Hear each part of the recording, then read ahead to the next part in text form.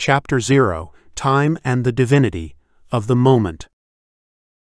Consider Chapter 0 a reference point. March 4, 1789, is a day that more than 331 million people relive every day. From the moment they wake up till they lie down to sleep, a past over 231 years ago, raw as ever. They have moved past the moment, but it still resides within them.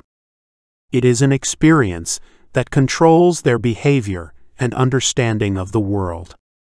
One is manipulated to a point where it strangles them, a binding imprisonment they know but do not see. On March 4, 1789, the United States Constitution went into effect, providing the framework for the United States as we understand it. All of the good and bad that the world has experienced through this political technology began within a moment long ago, yet its influence still dominates much of the world's stage. This single example illustrates a central theme of this text: our experience of time as both the independent observer within the moment and as the totality of happenings throughout the history of the universe. Many challenges face humanity today, and if we examine them from a bird's eye view, we can see that they cumulatively form what we will refer to as the crisis. At the very core of our journey towards self-actualization in the age of crisis is the reimagination of how we frame and conceptualize the human relationship with time. Time through the lens of the observer is both the expansion of singular moments and the simultaneous experience of all moments prior. Each individual observer inhabits a fraction of the nearly infinite happenings occurring simultaneously throughout the universe within a given moment. These event chains coalesce as an experience containing both the immediate present and pasts, far gone but as real as ever. The immediate present of intersecting realities occurs through each observer, bringing their own complex and unique histories to the moment, with an unavoidable bias towards specific ways of thinking and acting based on their inheritance of being. As our earlier example of the United States Constitution highlights, we experience past moments in real time alongside new ones formed in the immediate present. For better or more often worse, we are bound to frozen moments in time that we had no voice in crafting. Our time experience is an intersection of vast event chains spanning eons and the immediate present. We can imagine many alternative histories, but may only draw from ours. This inheritance of history extends far beyond humanity's existence and applies to both individual and collective history. And yet our experience of time is also uniquely individual, subject to our perceptions and understandings. We are forced to act within the constraints of our immediate present, ensuring that our capacity to fully express our humanity directly correlates with our access and agency within a given moment. This combination of perpetual inheritance of the moment and individual access and agency existing in relation to our specific circumstances illustrates how the systems surrounding us are part of the individual. They define our capabilities and power and mold our imaginations into more rigid understandings of the world over time. Every individual exists within a greater ecosystem of happenings that shape their entire being, much of which is entirely out of their control. Interactions with the world and others perpetually change who we are. When we speak of observing as the experience of being time, we draw from the knowledge that each of us inhabits a space that is the culmination of every universal event since the initial singularity and preceding expansion. Our exploration of the possible occurs at the apex of universal history. Nothing exists beyond this moment. There is a certain gravity to embracing the fact that no matter where your conscious coordinates place you within the moment, you are a unique fraction of the pinnacle of all information and knowledge.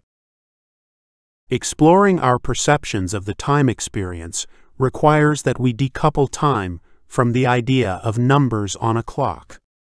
While the cataloging of earthly rotation is a great organizing technology, it is an inadequate definition of the moments we inhabit. When we use the language of time experience in this text, we refer to the moment, the space you occupy within the immediate present. Our ability to self-actualize in the age of crisis depends highly on our ability to embrace the nature of being as we understand it. Time is the foundational human experience. We are both in it and of it, and each of us possesses the divinity to direct it. Awareness of our ability to change anything and everything by choosing to redirect our focus and energy at any time is the most fundamental power we possess. Through this power, we birth creation, reshaping the universe in our image. In this, we are more godlike than we give ourselves credit for. Embracing this truth will change everything. In many ways, self-actualization in the age of crisis is a call to a higher time sense. Throughout the text, we will explore philosophies and practices to further embrace and apply this knowledge to our individual and shared experience. The idea that the human being is aligned with the totality of the cosmos is not new. The first historical notions of individual universal significance took place in the spiritual technology labeled the Upanishads, a collection of works from mystics of ancient Vedic religions formed in present-day India. Central to the philosophy was the knowledge of Brahman as the ultimate reality and the Atman as the individual self. Early in the Upanishads, it is stated that these two are one. The totality of the being created through the wholeness of the individual and their external universe could only be described as neti-neti, which translates to not this, not this. This supreme intelligence was understood to be embodied by individuals, as evidenced by the phrase, tat tavam asi, that you are. These philosophies were passed down orally through generations and are considered the oldest earthly spiritual philosophy. Their findings were rooted in meditative practice, breathing exercises, and various methods of exploring altered states of consciousness. By connecting the dots between the internal and external, these individuals developed a vision of humanity worthy of our potential, creator and creation of our own doing. As the cosmologist Carl Sagan once said, "We are the way for the universe to know itself." There is a distinct experience of reality when embracing your individual identity as a part of a larger cosmic whole. Our personal perspective, as a fraction of the totality, is as much of us as the entirety of our surroundings within the moment, because everything we do will be in relation to these circumstances. This conceptualization of self may seem difficult to wrap your head around at first, but consider the relationship between microorganisms and humans. The difference in size between a virus and a human being is roughly equivalent to the difference in size between a human and the sun. When a virus infects a human host, it becomes part of that individual, a tiny component of a larger biological ecosystem that attempts to exert its will on its environment, our bodies. The virus is simultaneously independent of its universe and an indistinguishable part of it, depending on what perspective you view it from. Despite inhabiting radically different scales of reality, humans and viruses operate with similar wholeness to their environment. This mutual integration of being extends beyond the invasive virus. Consider our symbiotic relationship with bacteria. There is a 1-to-1 ratio between bacteria and human cells inhabiting our bodies, meaning the individual is as much bacteria as they are human. Bacteria inhabit our bodies from birth until death and provide us with protective, structural, and metabolic benefits.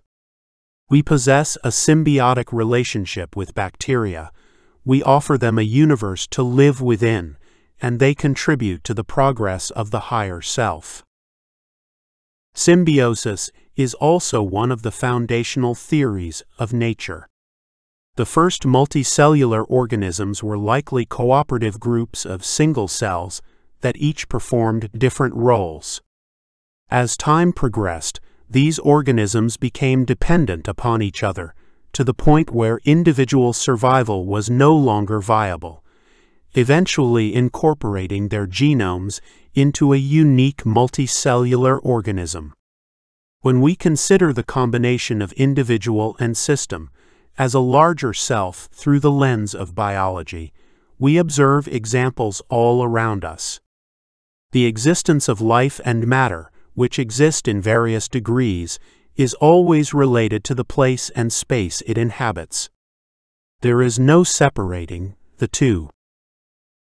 The acknowledgement of our time experience being at the same time individual, collective, and total within a given moment helps break the dualism commonly reinforced by present philosophy and practice. It also conflicts with historical philosophies of meaning and organization, which presently support the notion of being as a primarily individual experience, able to influence others and the environment, but ultimately isolated from them. Reframing our relationship with time requires us to peel back layers of understanding that we may consider natural or necessary within the present day. Fortunately, modern science and collective connectivity provide us with knowledge frameworks to do just that.